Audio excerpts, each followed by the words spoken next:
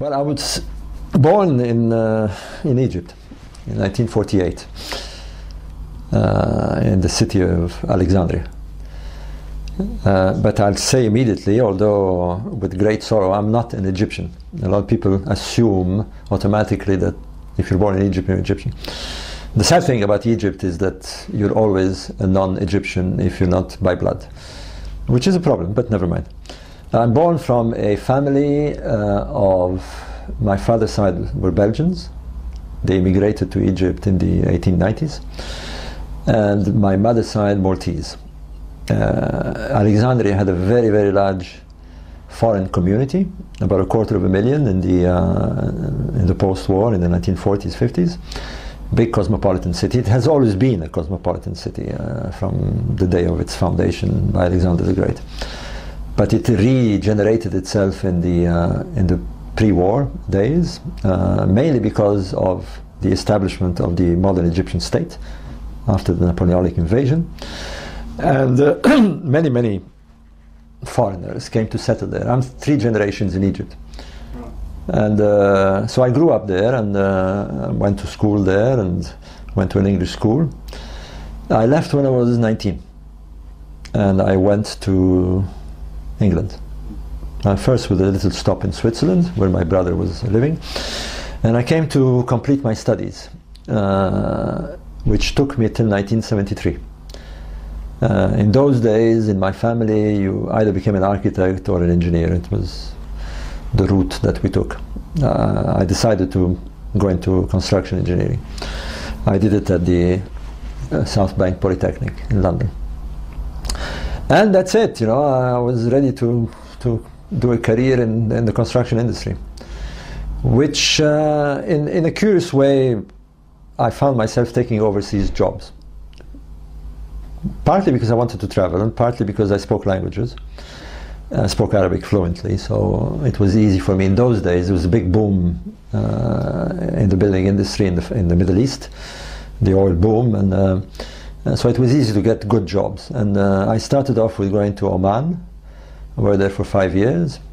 Eventually, I found myself in Saudi Arabia on a very senior posting. I was 33 at the time. And quite frankly, minding my own business in Egyptology. I mean, it wasn't my thing at all. I had a vocation like everybody else. I got interested. I read books about the pyramids, but that's about it. Until as things happen. I call it my. Although I don't compare myself to Isaac Newton. I still call it the apple that fell on my head. And I'm a great believer that things occur all the time, but we just don't pay attention. Everybody knows about the apple that fell on Newton's head. I don't know if it's a true story or not, but it typifies the reaction of one man who asked the right question: why did it fall? I happened to go to Egypt from Saudi Arabia to visit my mother, who was still living there, and I took a diversion before going to Alexandria. I went to the Cairo Museum. You know, when you live in Egypt, you just don't do these things. You know, tourists go and see the pyramids, not the Egyptians.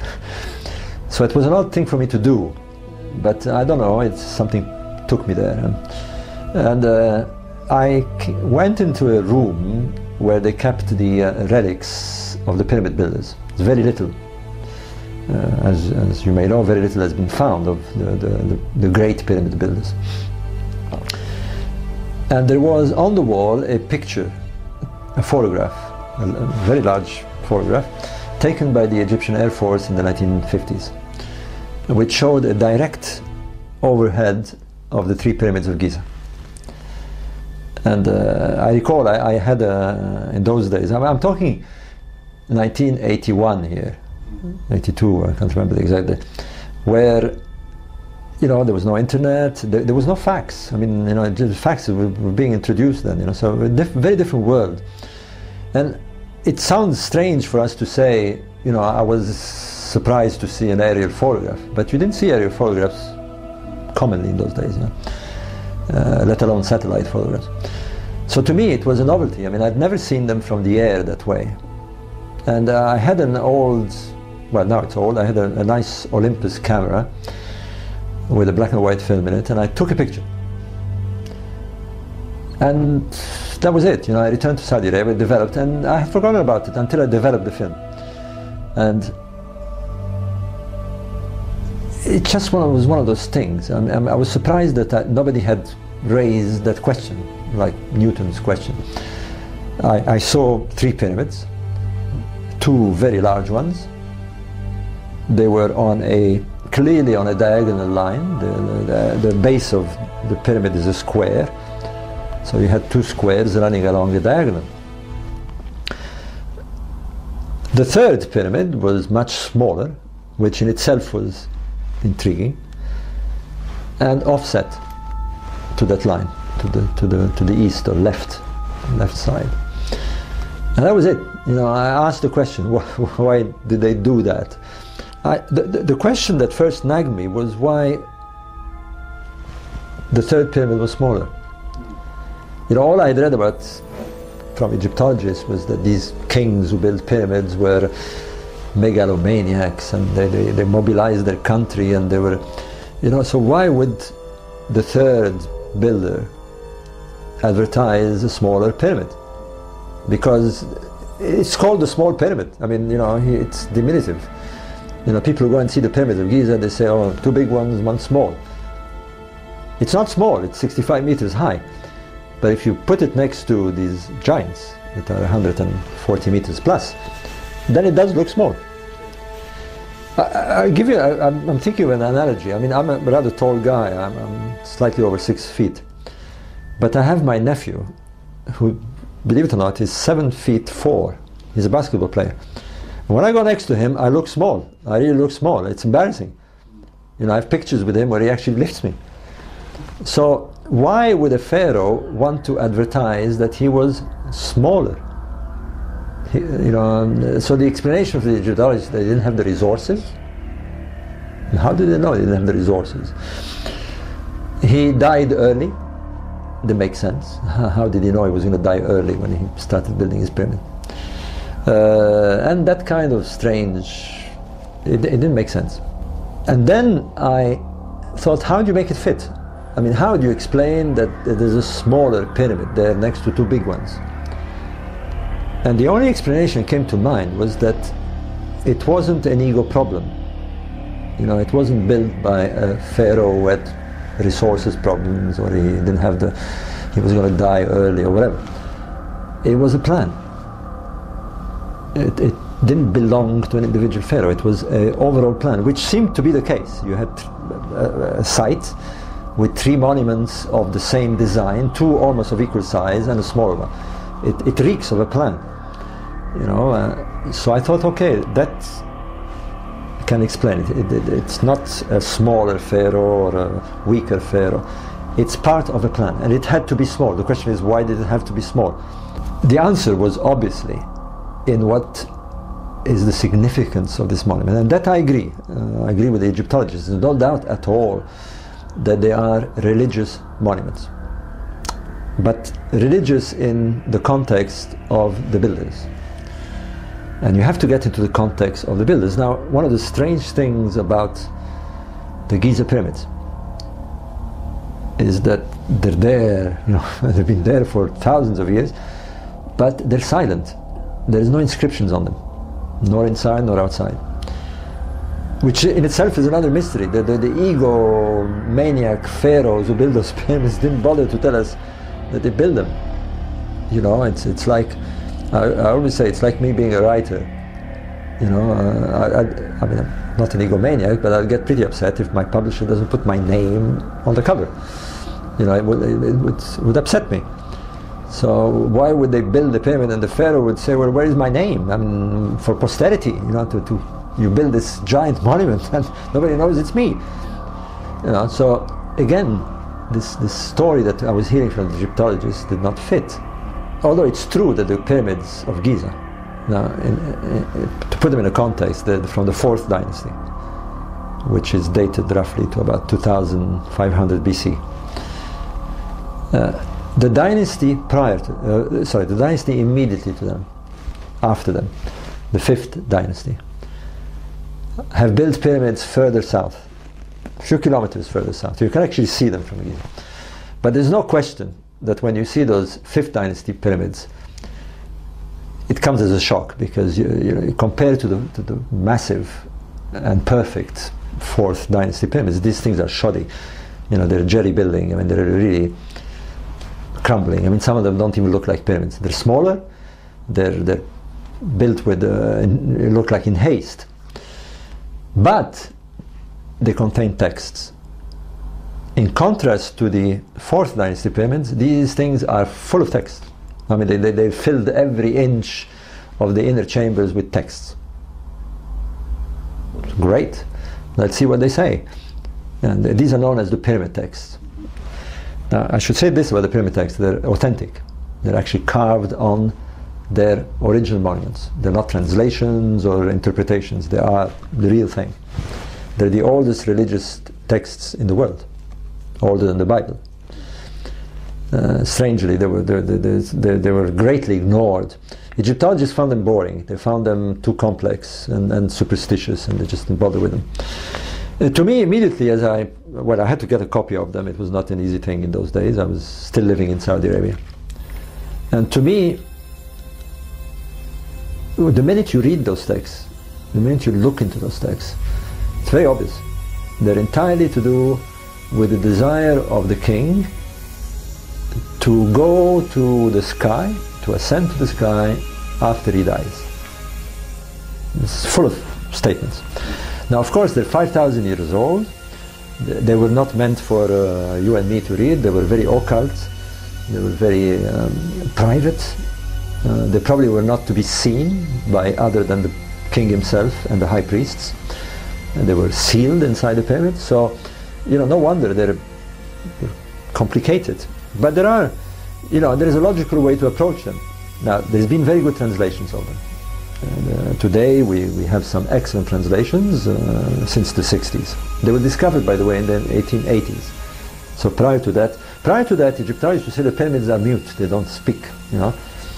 Well, here they are. They were eloquently filled with texts.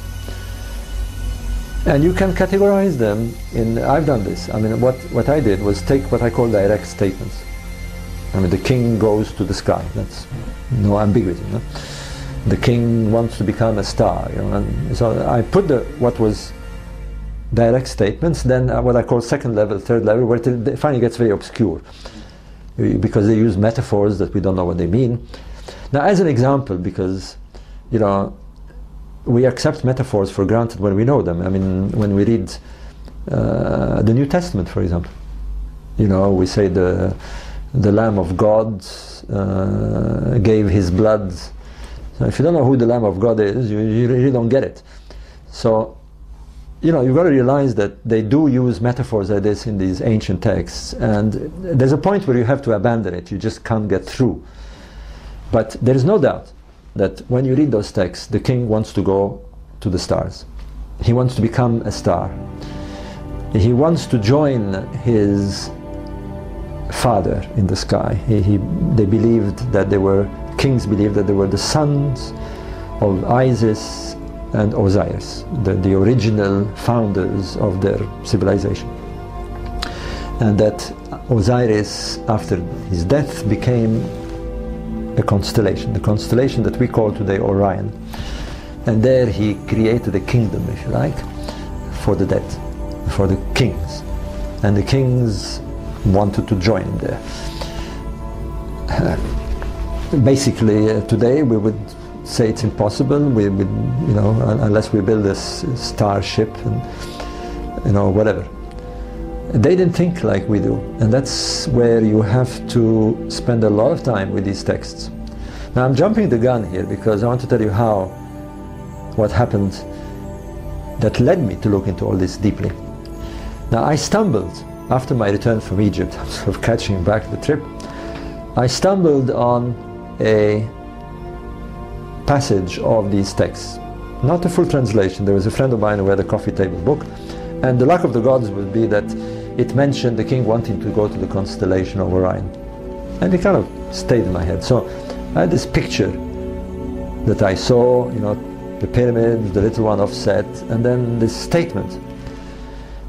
And on one occasion I was in the desert camping with a group of friends, and one of them, a French friend of mine, was a navigator.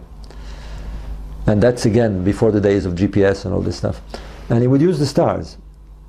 And he explained to me, I mean, very bright sky on that particular night.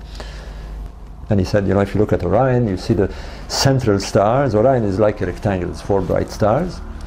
And in the middle is the famous belt, 3 stars. And he said, if you draw a line backwards, you will pick the position of the rising of Sirius. Sirius is the brightest star in the northern hemisphere. Once you've got Sirius and you know its bearing, that's it, you know where to direct yourself. And then, just like that, it's one of those, that's where the apple came. You know, he looked again at the stars, and he was a bit apologetic. He said, you know, I said they were in a row, but they're not in a row. There's the 2 bright ones are in a row, and the little one on top is offset. And to me, he was saying the same thing that I was saying about the photograph of the pyramids. And knowing that there was a connection between the king's desire to go to these stars and the pyramids he built, you know, the penny dropped. I mean, you know, the apple dropped on my head. I got very excited, but I mean, it wasn't. At first, I thought, you know, somebody must have noticed this. I mean, it's one of those strange things. You know, I'm sure that I'll waste my time. You know. So I wrote to a few Egyptologists, and it became very obvious that they had never heard of this. I finally stumbled on the late Professor Edwards, Sir Ivan Edwards, who was very interested. And he invited me to come and see him when I had an opportunity to come to England, which I immediately thought, okay, why not? And the first holiday I had, I knocked on his door in Oxford, very sweet man, and he said, come in, you know, we talked about it. And he told me something that I didn't know. He told me that indeed the Egyptologists had known of a direct connection, not just with the texts, but with the pyramids of Giza, with the Great Pyramid. That inside the king's chamber were shafts, narrow shafts, and one of them had been worked out by Egyptologists and astronomers to have pointed to Orion's belt at the time of the construction of the pyramids. And I thought, well, there you are. I mean, you know, what more do we want? You know, and as I got more into this subject, I discovered something else, which to me was utterly puzzling, because the Egyptologists insisted that the kings who built those pyramids were following the sun cult, that they believed that the pyramids were solar symbols, that they represented the rays of the sun shining down or something like that, or staircases leading into the sun. But as you read the pyramid text, it was very obvious that the king did not want to go to the sun. The sun was the sun god. He wanted to become a star. There's no question about it. On top of that, not the Giza pyramids, but there are pyramids of the same dynasty, one at Abu Ruash, built by the son of King Cheops, of the Great Pyramid, and one built by a pharaoh on the other side, north, just a few kilometers, a 4th dynasty pharaoh called Nebka. And here it was. The kings gave names to their pyramids. They identified themselves to the pyramid. They saw themselves as themselves being part of the pyramid. And they named the pyramid. And they named them as a star. The one in Abu Ruash is called Jelefra, is a star. And the one in Zawit al-Aryan is called Nebka, is a star. So what more do they want? The pyramids are identified as stars. The king wants to go to the stars of Orion. There is a shaft pointing to Orion's belt, and the pyramid on the ground looks like Orion's belt. I mean, it looks like a duck, it walks like a duck, it quacks like a duck. It must be a duck. And so I thought, I'm going to publish this.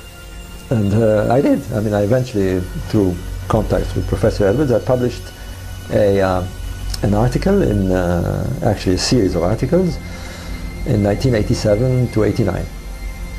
And that's it. I mean, I thought I've done my job, you know, I've downloaded it from my mind and let them do what they want to do with it.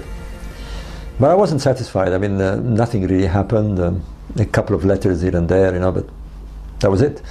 And I thought, this is strange. I mean, this thing is too important. And you know, it sounds strange for me to say this now, but and I'm much older and I'm much more calmer about these things. But at the time, it's hard to explain, but I felt it was a kind of responsibility. I just could not accept that I'd die and I wouldn't have brought this thing out. You know, it just bothered me, and I had to do it. You know, I had to really push it.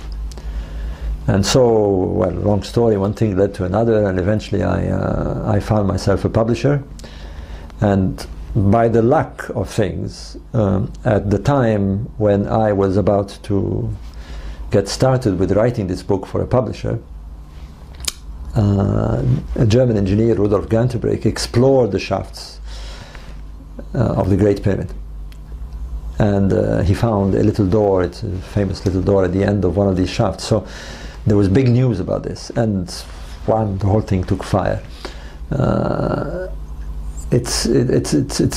me, it was one of those huge 360 degrees situation. I mean, from one day to the next, I became the star pyramid man. You know, my life changed completely. I always remember this. The BBC did a major documentary on it, and I went the next day to London with my wife, and we were visiting some friends, and I stopped in Piccadilly Street, and I wanted to buy some flowers. And the seller said, "Oh, you're the pyramid man." And I thought, my God, you know, I mean, what have I done? You know, and it was overwhelming because clearly I touched a nerve here, especially the way it was presented. I mean, of course, the BBC made it, exposed it. I mean, suddenly, you know, it was broadcasted on a major channel, and everybody saw it. I mean, and who didn't see it were told about it. I mean, every Egyptologist in the country was up in arms, you know. And suddenly I found myself overwhelmed by this. I mean, there was a lot of anger, and Egyptologist so-and-so in this newspaper was saying I was a charlatan, and you know, it went out of control for a while. But I kept my nerves, because it's very unnerving. I mean, you know, you're getting attacked by some very senior people, some heavyweights, you know, professors and deans and all. But then I thought, wait a minute, you know, it makes sense. You know, I don't care what they say. You know, now I use very different approaches. I mean, you know, they were the experts were commenting. You know, they were. And finally I said, well, wait a minute, I'm the expert. I'm the expert on this one, you know. Why should I be intimidated by the expert, you know? And frankly, they were coming up with very annoying criticism. First they did the personality thing. I mean, I wasn't an Egyptologist, and I didn't know what I was talking about, and you know, he's a charlatan, and you know, believe me, I was called a lot of things. And there was some instance where it got very nasty. I mean, in Egypt I was called a Jewish supporter, a Zionist, and here I was called an anti-Semitic for some reason, I don't know. It all went berserk. How did it end up having anything to do with the Jews? Well, here's the weird one, is that the pyramids, there was an old theory that the pyramids were built by the Jews in captivity. Yeah. Now, if you supported the theory, you were a Zionist, according to the Egyptians. If you didn't support the theory, to some you were anti-Semitic. But there you are. I mean, I had people saying you're anti-Semitic, you know, you don't support it. It all came out because once you're exposed that way, you're out there, you know, and anybody can take a pot shot at you. And in this case, the big guns came out. I mean, it wasn't just the lunatic fringe taking pot shots. I mean, I had you know, heavy weights. I mean, I had the Ministry of Tourism in Egypt, the director of the antiquities, you know. But things have, you know, I've learned how to deal with this. You know, and the funny thing about this, I mean, I began to see, I mean, I was getting angry because I began to see that there was a kind of auto-da-fe here. I mean, not only they wanted my blood, but their arguments were very almost inquisitional. I mean, strange arrogance that came out. I'm not saying in general. I mean, there are some nice Egyptologists and some, but I was astounded. For example, this business about the door. You know, there could be a chamber at the end of this shaft. Maybe there isn't. We don't know. But I had the German director of the German Archaeological Institute, who was responsible for the exploration, and I remember sitting next to him with the BBC, and this man quite happily said, there is nothing behind this door. And I remember the BBC guy, you know, taking notes, and so I gave him a nudge. I said, ask him, how does he know? It didn't occur to him, because it's funny how it doesn't occur to people to ask these authorities. They take them for granted. So I said, ask him how he knows there's nothing behind the door. And he said, why do you ask me? I said, well, I mean, how do you know there's nothing behind the door? And all he could say, after getting green and red in the face, was, because I am an expert. I said, you know, I'm Professor so-and-so. So I said, it's not good enough. So I began to see this kind of strange world that I thought academics were very broad-minded and liberal, but there was such a lot of backstabbing, a lot of refusal when things were so obvious. So, you know, I use phrases now like, you know, they can bring me 100 Egyptologists, as far as I'm concerned. You know, I tell them, it doesn't matter how many you bring. You know, truth is not democratic. You don't vote on truth, you know. If it's true, it's true. I'm sorry. You know, you can bring me a zillion professors. And that's, you know, and there's a wonderful phrase by the Robert Schoch, who also did a huge controversy over the age of the Sphinx. And he has a lovely one. I mean, he was once shouted during a geological conference. He was shouted down.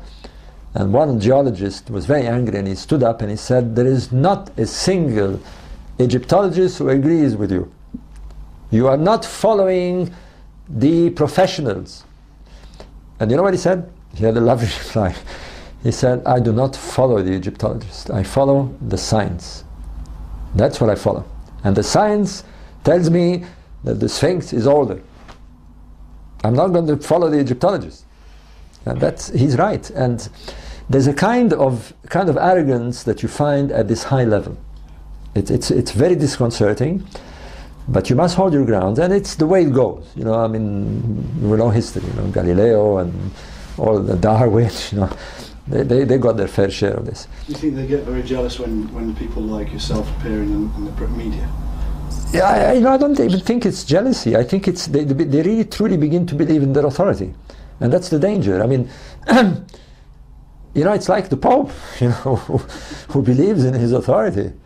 You know, until you challenge his authority. I mean, how do you know? You know, he'll tell you. Are there any specific groups which have really taken up what you've discovered? Yeah. Such as like Freemasons, for instance. Are they interested? Yeah, I mean, the public was widely interested in this theory. It still is. I mean, it's a theory that has become, well, almost a household name. I mean, I'm surprised sometimes. I mean, I was renewing my passport at the Belgian consulate a few days ago. And as I walked in, and you know, and they saw my name, they said, "Oh, you're a pyramid with Orion." Now, they said the Orion thing. Now, yeah, there's a huge interest because it makes sense. I mean, I know this by experience. I mean, I've been in the business for a long time with this theory. You know, give me 12 people, give me a jury, and I am sure that if you present them the case, as I present, it's very simple. You know, forget about Egyptology, forget about me. You know, let's look at the facts. And if you look at the facts, you will know that the pyramids, especially the Giza pyramids, are astronomically aligned with high precision. They face the cardinal direction. So that alone should tell you that there is something to do with astronomy. The precision of the alignment is such that even the Egyptologists agree you have to use stars. Can't do it with anything else. It has to be a pinpoint of light. Therefore, stars are related to the setting out of these monuments. And then you read that the king wants to go to the stars. And then you find that there is a shaft that pointed to the stars of Orion's belt. And the king wanted to go to specific stars. And then you look at the picture and you say, well, you know, 3 stars, 3 pyramids, 2 large pyramids, 1 offset, small one, 2 stars, 2 bright ones, 1 smaller one offset. You've got a correlation. And then you say, wait a minute, also the way the pyramids are in connection with the Nile, in relation to the Nile, these are the same. They're inclined the same way, they're proportionally the same distance. We've got a correlation here. The question is not whether we got a correlation. The question is whether it is a coincidence. And the evidence that is backed is... Well, if it is, it's one of those incredible things. You know, it just doesn't fit the coincidence. The needle is going into the no coincidence side. It's just one of those. And let me tell you, I mean, I've been with this thing for 25 years. It's not a coincidence. And to ignore it is to me, well, of course, gradually as the dust began to fall and they got, you know, the anger began to dissipate, some Egyptologists began to look into this. And some are open, some at least talk about it. It's been discussed at universities. Where it's taken the right direction is when archaeoastronomers began to look at this. Because frankly, Egyptologists are not the right guys to look at this. You need to know some basic astronomy.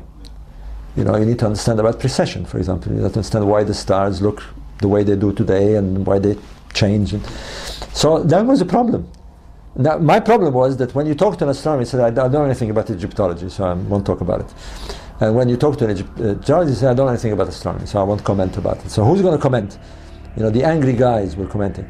So eventually, there is now a profession. There are chairs at universities that blend the two. We call this archaeoastronomy. People who study archaeology and astronomy at the same time. Because why? It's not just the ancient Egyptians. All the ancient cultures looked at the sky and they have religions related to the sky. Their monuments are aligned to the sky. So you definitely need the input of astronomy. To me it was very obvious that the minute you brought in the missing key, if you like, the minute you brought astronomy into the equation, it worked. If you're looking at the pyramid text without astronomy, to me it was like looking at the balance sheet of an accountant and refusing to say there are numbers. You know, if you don't understand numbers, then how can you read the balance sheet?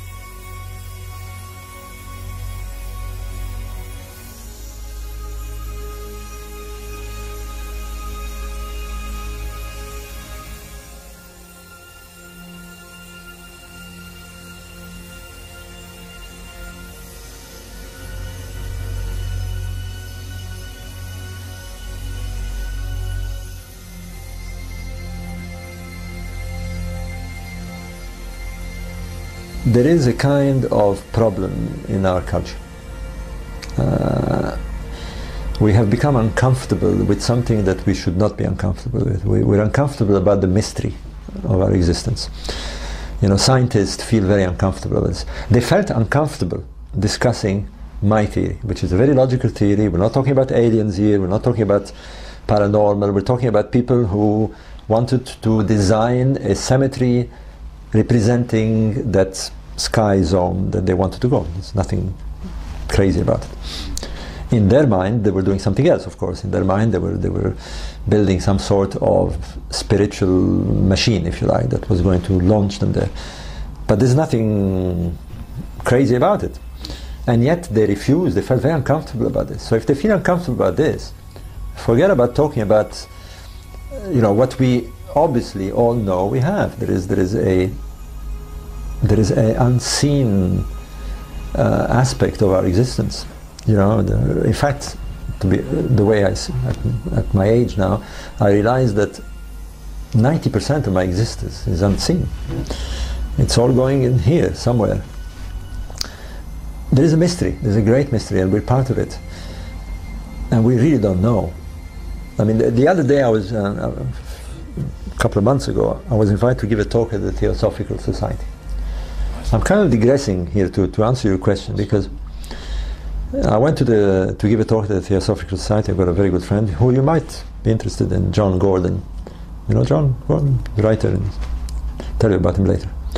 Anyway, John Gordon, who is organized these events, asked me to come and talk. I came from Spain especially to give a talk. And I decided to talk about the cosmology of the ancient Egyptians. I remember I got an immediate reaction from a professional saying you shouldn't call it cosmology, you should call it cosmogony. And I said, why? He said, but because it's a religious, you know, it's a subtle difference. Anyway, so I went to give the talk. And I started talking science, you know, and they felt a bit strange. I was supposed to talk about the ancient Egyptians.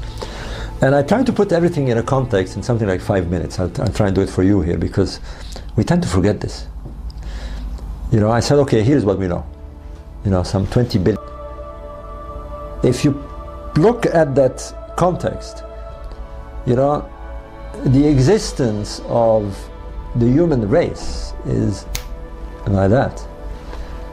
And the existence of our scientific culture is, I can't even do the speed. I mean, I can't do it fast enough. That's what we are. And yet we think we can explain it. We can't explain nothing. You know, we have, sure, we have a technology, sure, we know how certain things work, but we have the three fundamental problems that the Egyptians had, that the cavemen had, and that we'll probably have, God knows, forever. You know, where do we come from? What are we supposed to do here? And where do we go after death? And we haven't answered these. These are the mystery. And the mystery should preoccupy us. And the Egyptians were preoccupied by the fundamental issues of our existence. We don't. You know, we're worried about our cell phone and what show we're going to see tonight, and we are embarrassed.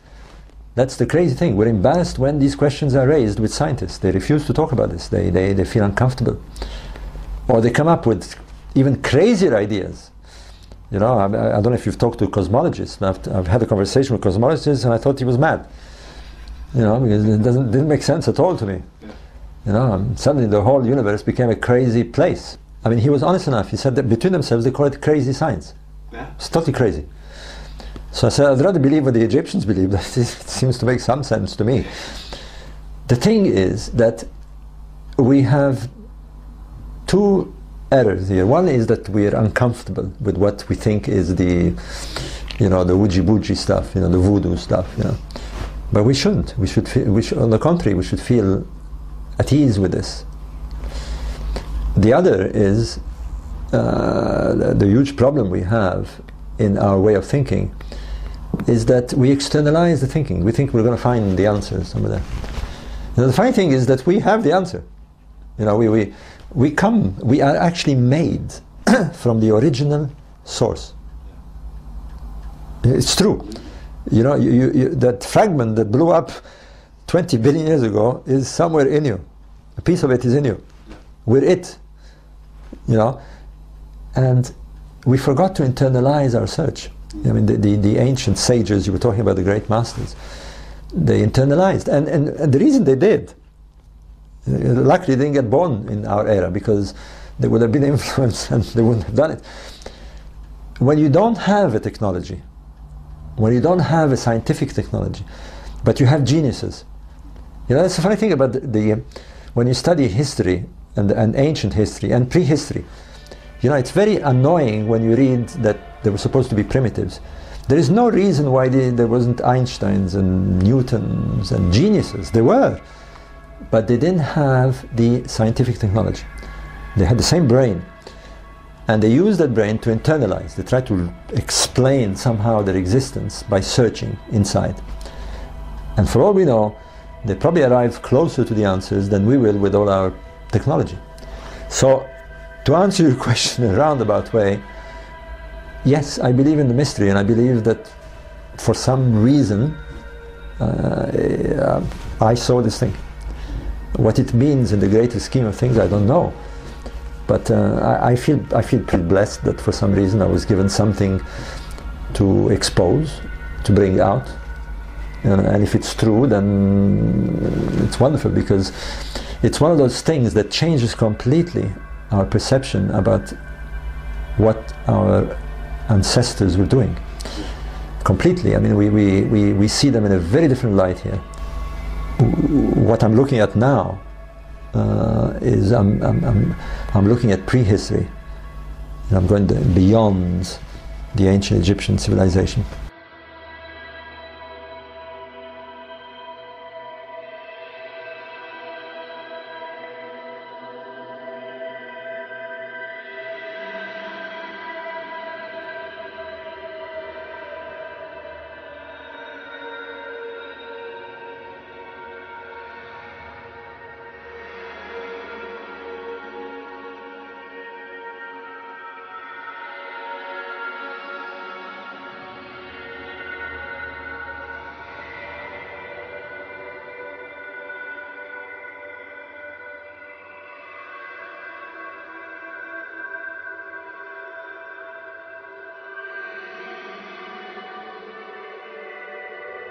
There's one thing that was intriguing by the statements made in the pyramid texts. They not only spoke about the king going to the stars of Orion to join Osiris, but they spoke as if it was happening in a context of time, which they call the first time. It's as if the king believed that he was going to return to the point of origin, where it all started, and rejoin his clan of gods. And I thought, wait a minute, what do you mean by this first time? They kept talking about a long time before, when the god Osiris had established. And I thought, wait a minute, if they speak of Osiris as being the stars, what would be the first time of these stars? And of course, it brought me to this idea of precession. There is a cycle of 26,000 years. What would constitute the beginning of such a cycle? And as you observe these stars over that long-term cycle, we can do that with a computer, what seems obviously the beginning is when they're at their low, at their nadir, if you like. And then they rise to the maximum, and then they drop again on this cycle. So I thought, let's look at the beginning. Do they mean something? And I was stunned, because as you brought them down, if you like, if you precess the stars to the beginning, you arrived at a very strange date. You arrived at the date of 10,500 BC, and all the bells began to ring here, because there was the strange prophecies made by the American seer, the Edgar Casey, which I'm not into that at all, but I thought, how weird. I mean, you know, he guessed it, you know. And then I thought, wait a minute, let's look carefully at the sky.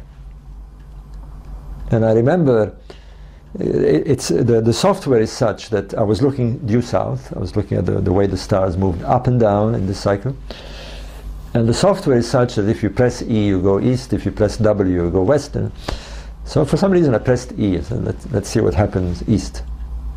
And there it was, you know, floating over the east, precisely due east, was the constellation of Leo. Now, I didn't need to be told anything, because I knew that there was a monument that was a lion looking in that direction. And I thought, this is too much. I mean, it can't be. I mean, it's very odd. I mean, now we have two monuments, two sets of monuments, the three pyramids, like Orion in the south, and the Sphinx, like Leo, in the east, locking at the same time. So I phoned Graham Hancock. I said, you know, have a look at this. And you know, I'll go to the grave on this one, because it caused a hell of a lot of commotion. Because the Orion mystery already was causing a fuss, but at least it was within the dating that the Egyptologists gave. But now, when we started talking about 10,500 BC, they were not happy at all. But you see, the reason they were not happy is they couldn't simply poo-poo it. the logic was incredibly clear here. The Egyptians invite us to look at Orion. We look at Orion, and then they invite us to look at the beginning of a cycle. We look at the beginning of a cycle, and bang, look what you've got. It's pure logic. There was nice, clear, straightforward logic. Of course, all the arguments, they didn't know Leo at the time and all this stuff, but it was there. And you see, I don't see it like that too much nowadays, but what was going on was suddenly we began to form a camp. We were the alternatives, called an alternative historian. And there were the orthodox. And we realized we were battling. And we began to realize why they were angry, especially with me and Graham Hancock. They were angry because our arguments were solid. Otherwise they wouldn't even bother. And that's what got them angry, is that people would say, well, why do you say they're wrong? I mean, look at the logic, So they got very, very angry, and they just could not knock it. So at one stage we had them on the run, I can tell you. Until they sort of regrouped again, and then they became nasty. They would go and fish around experts, and they would have Professor so-and-so saying, I've looked at this and this is rubbish. But it was a strange situation. So you're kind of pointing out that the Sphinx was either built in... Well, to answer your question, we wrote another book. And we wrote a book called Keeper of Genesis, which was all about this idea that there was a correlation. If you reconstructed the sky at what you could interpret as the first time that the Egyptians spoke of in the text, this first time of Orion or Osiris, then you had a Cinderella fit. The slipper fitted, this pyramid slipper fitted perfectly.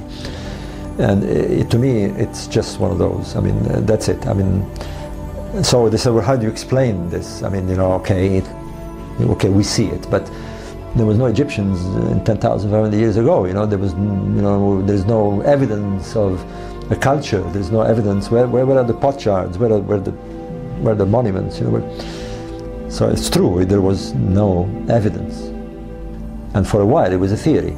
For a long time it was a theory, until now. And then everything is changing now, because the evidence is coming out strong, hard, solid, stone evidence. And in a place where we didn't expect it at all, where I wasn't looking at all. And that is the Egyptian Sahara, the western desert of Egypt.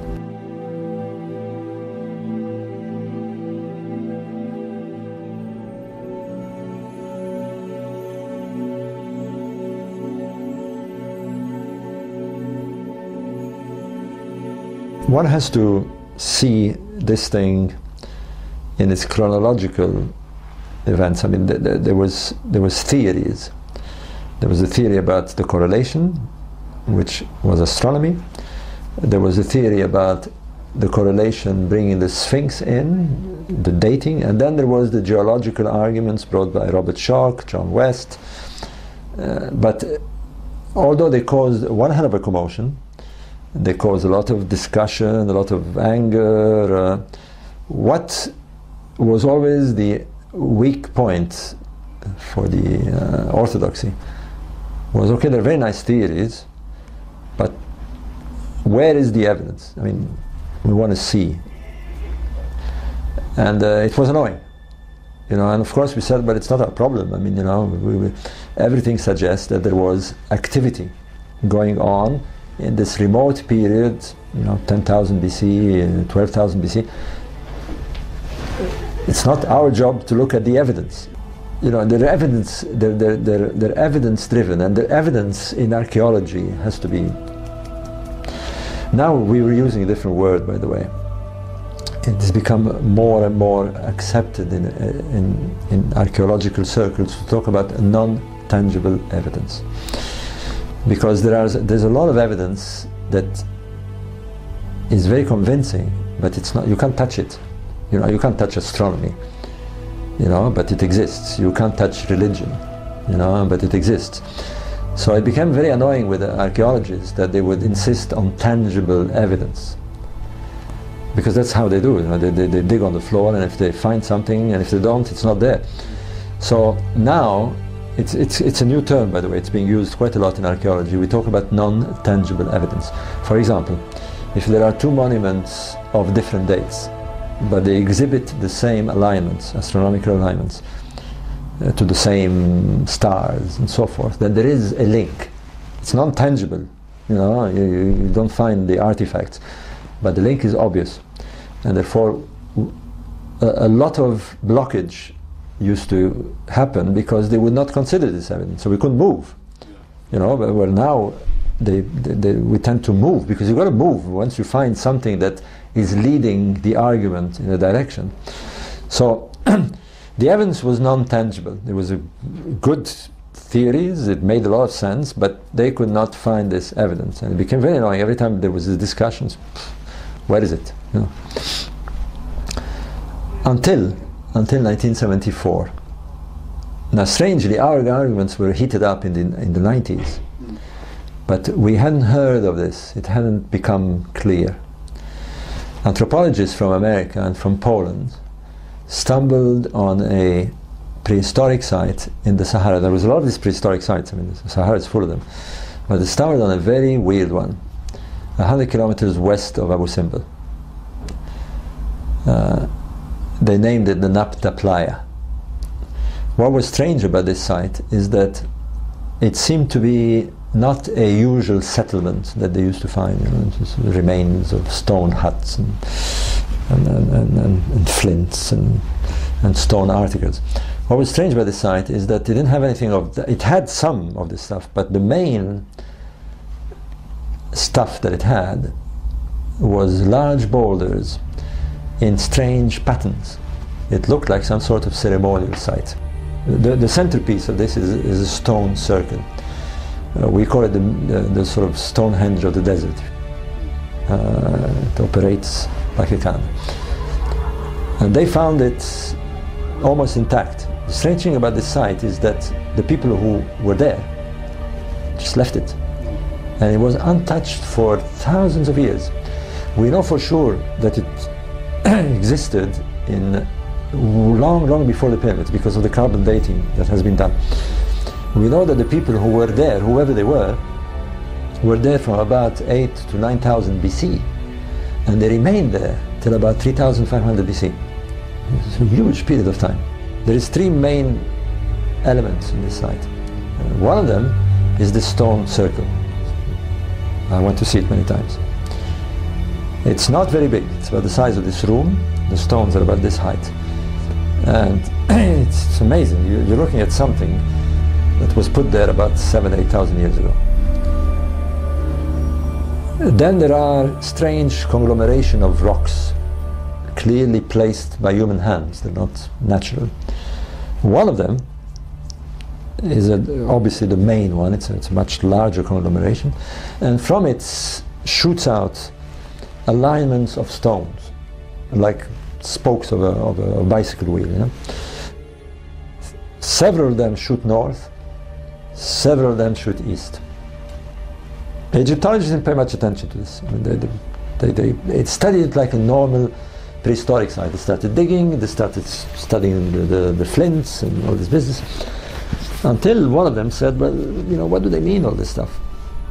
And they had a hunch, it's something to do with the horizon. And of course they knew that the Egyptians of later times practiced this kind of rituals. So they brought an astronomer on the site, a fellow called Kim Malville from Boulder, Colorado.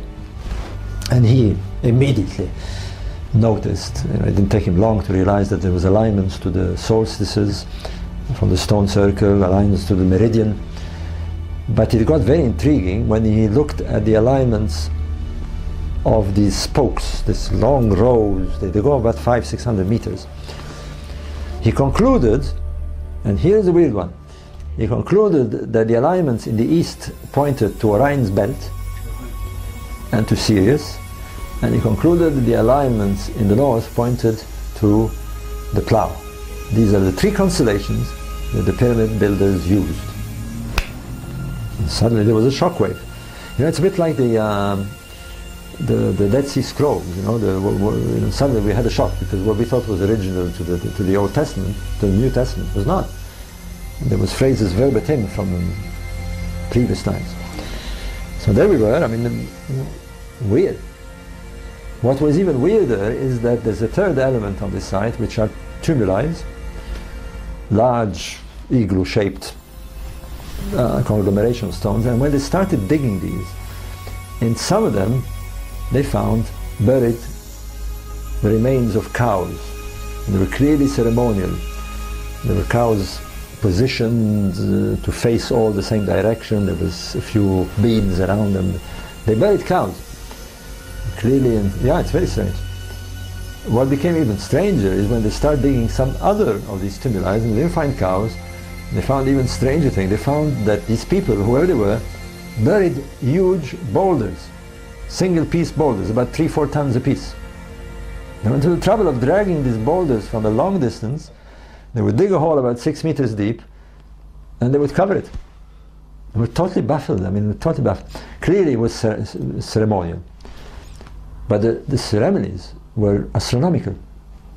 Literally looking at the stars and the sun, and the very same stars, Orion's belt, Sirius, and the plough. Better still, they had been there for thousands of years, and the astronomer Melville concluded they weren't just watching the stars, they were tracking them, because the lines change direction as the stars move with precession. These people were doing precession and observing precession and tracking it for thousands of years before the pharaohs. So there was something else. And what were the cows doing there? We thought cows were not domesticated. They were domesticated in Asia. These guys had cows. And clearly they had domesticated their cows. Now here's the story of what we know now. In prehistoric times, we're talking about 20,000-30,000 years ago, the Sahara was fertile. It had periods of aridity and periods of fertility. When it was fertile, the reason it was fertile is because of the climatic conditions, especially before the Ice Age. As the Ice Age began to break, caused tremendous weather shifts, and in Central Africa, the monsoons that still happen today were very violent. And they would cause this, they still do, they cause the Nile flood every year. You know that the Nile floods every year in summertime. But the floods were gigantic. Nobody could live in the Nile Valley. It was a swamp and dangerous. These floods would come and wreck everything.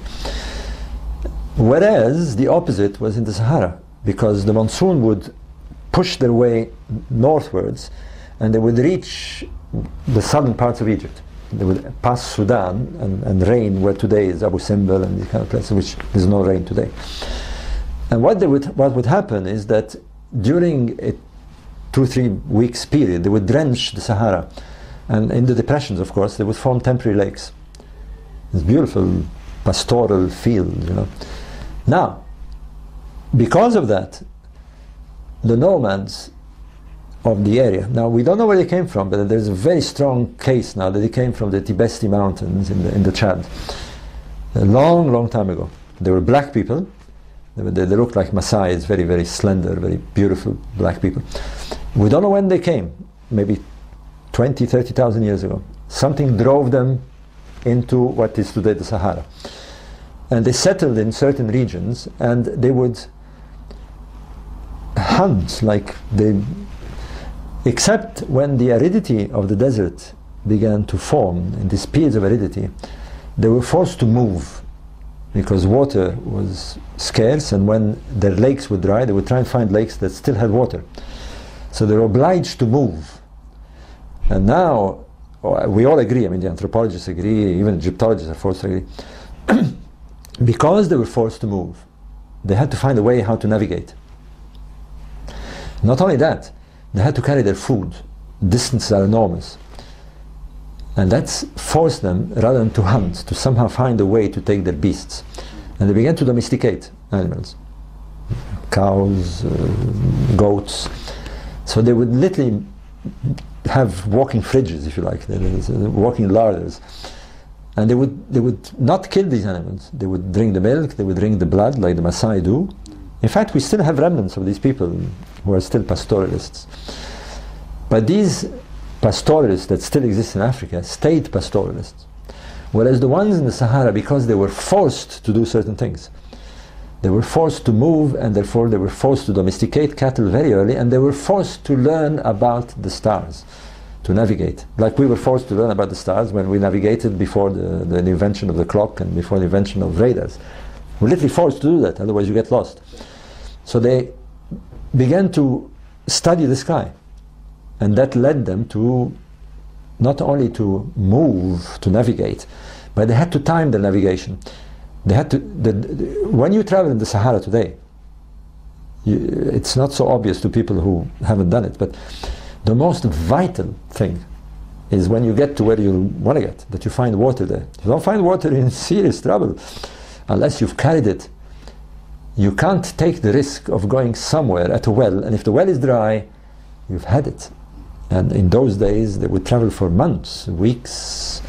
The danger was that they didn't want to get to, so they had to know when the rains were coming.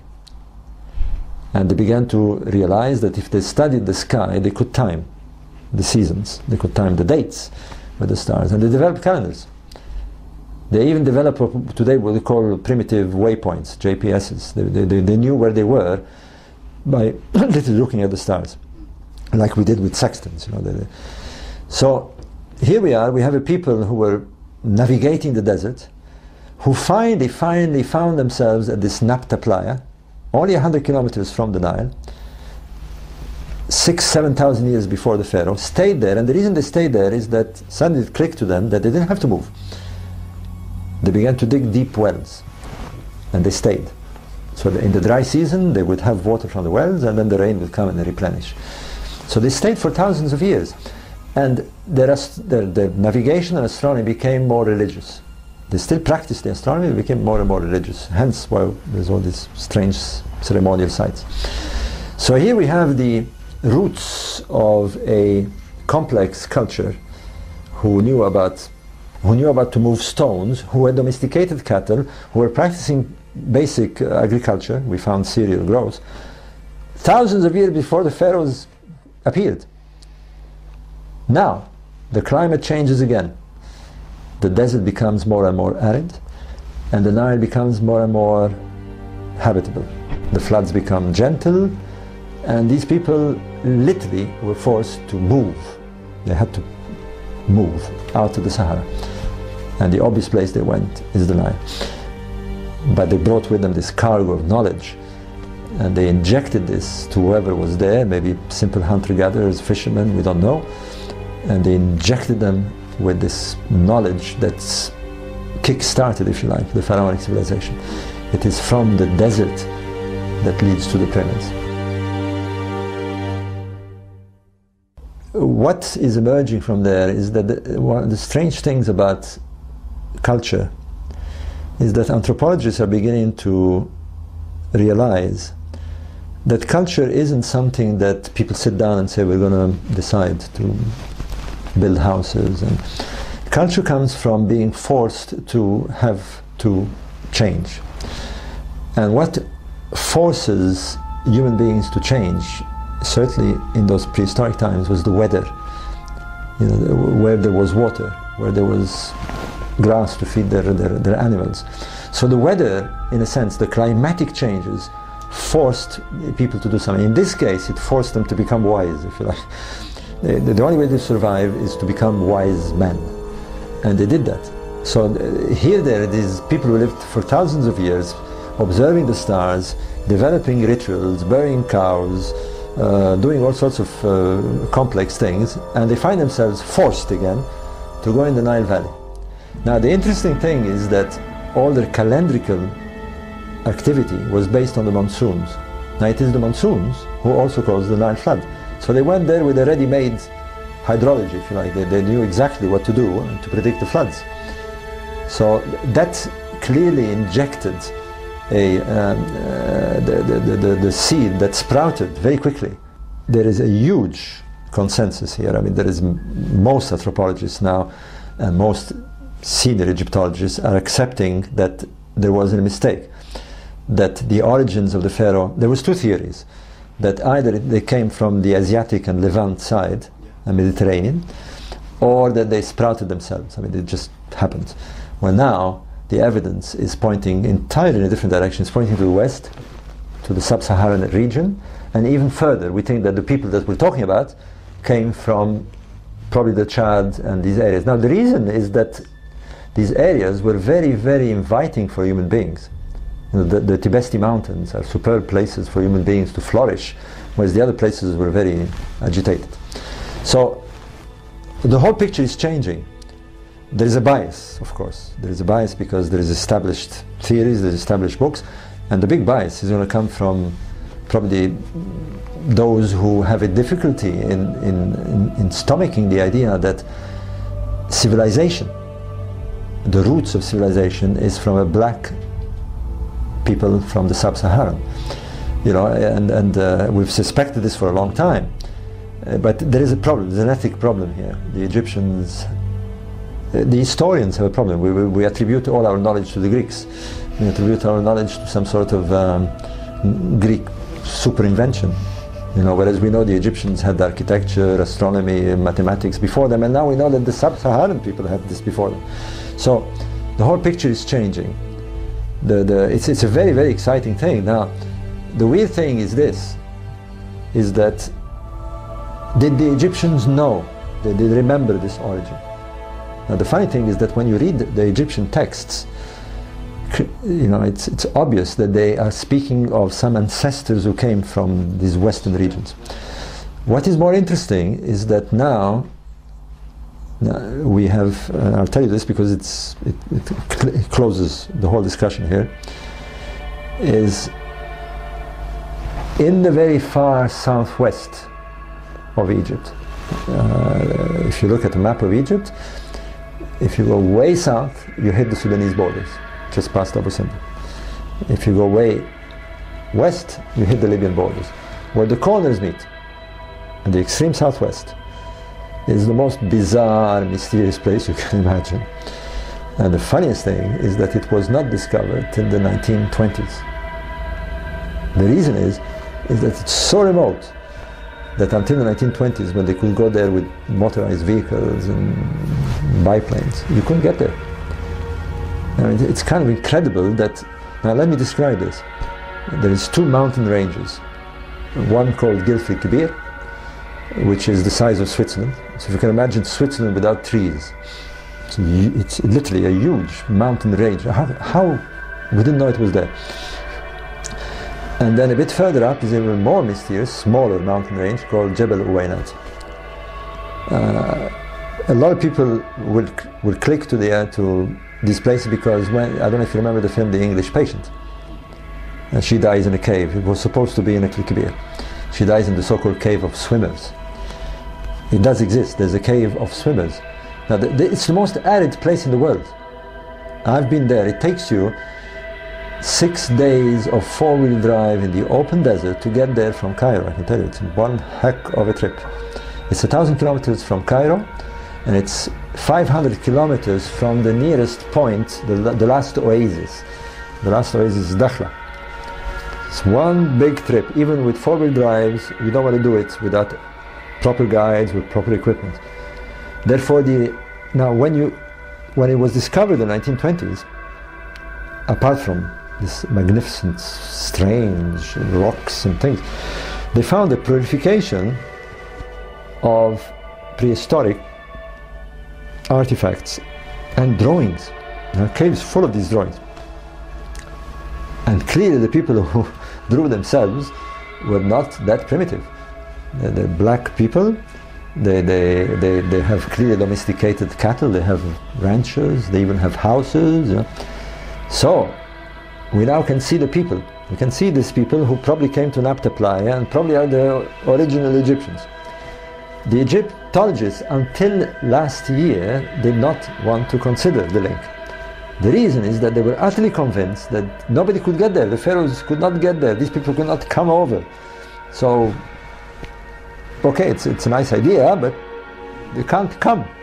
I'll tell you why. Because there is 700 kilometers of arid desert. You have to find a way to travel 700 kilometers carrying your water. It can't be done. You can't take camels, you can't take donkeys. The water you need to carry cannot be carried by these animals. It's too heavy. It can't be done. It's impossible. It's impossible. There was no... Until 2 years ago.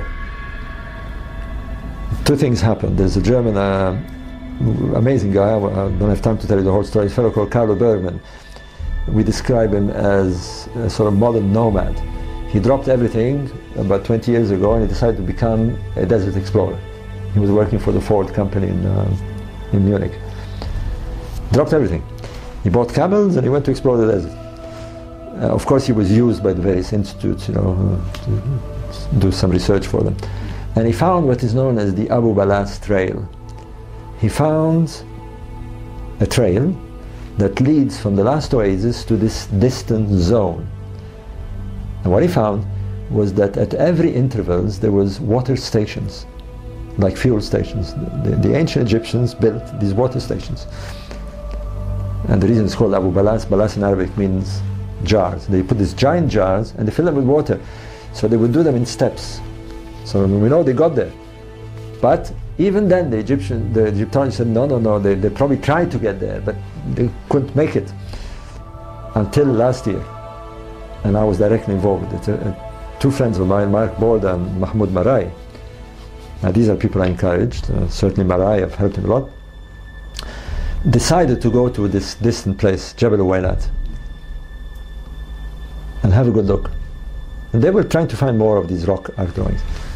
But what they found was stunning. They found pharaonic inscriptions. There's no questions, the pharaohs went there. So the pharaohs went to the place where they probably started from, so they knew their origins. We're realizing that there was a prehistoric culture all over the place. Megalithic prehistoric culture. You find these stone monuments all over the place. Here in England it's full of them. France, Spain, all the islands of the Mediterranean, Malta, Sicily, Sardinia, Mallorca. There was a large prehistoric culture. We don't have a name for it, so we call it the megalithic culture. They did the same thing. They're all aligning their monuments, they're all developed calendars, we're even finding links between them. So we've got the wrong picture about our origins. And we've got the wrong picture where it started. There is no question in my mind that it started in that sub-Saharan area. Not just me, we're talking about many people involved with this. It's emerging everywhere. Botswana, like you say, Turkey, it's coming out. There is a huge error that has been made, partly because of the obstinacy of archaeologists, partly because they simply did not look at the right tools. They need to use astronomy, they need to use certain tools that we use now. We've got satellite, we've got GPSs, we can move very fast here. The funny thing about looking at the evidence, that's why I like astronomy. An alignment is an alignment. You find the pot chart and they'll argue for years. Is it this dynasty, it's not this dynasty, and who did it, and what it's made of, and who did not do it, and why was it not, and they will write articles. You find an alignment and there is no argument. It's 26 degrees pointing there. That's it. There's no argument, there's no ifs and buts. So they're not used to this. They love hazy stuff. They're used to arguments about, did they mean this in the text? Does this artifacts represent a tool, or is it a cooking utensil? They're gone forever. But with astronomy, an alignment is an alignment. It's a bit like, I don't care how many people you want to argue with me. I can show you it's aligned to the summer solstice, full stop. There's no ifs and buts. It helps you date things as well, doesn't it? It helps us date. The tool of astronomy not helps us date, but it helps us, we can speak a language. It's a common language that we have with these prehistoric people. They looked at the same sky. They arrived at the same rough conclusion that we arrived. They could see the cycles. Do you think that ancient man also humanized the skies? Ancient man did something better than we do. And we're making a terrible mistake. We are in a cosmic environment. You go out there and nobody sees it that way at all. They think their environment is Bletchley and Luton, No, they are in a cosmic environment. And ancient man was very aware of this because he lived in the wide open. And to him the mystery was there. You know, by demystifying things, we think we're learning. We're not. Because we're not using our brain in the manner that it is meant to be used, to work out things from the inside. You know, we think that they're superstitious because they thought that the stars represented. But the funny thing is that they were making more sense by saying that there is life out there. Because there is life out there.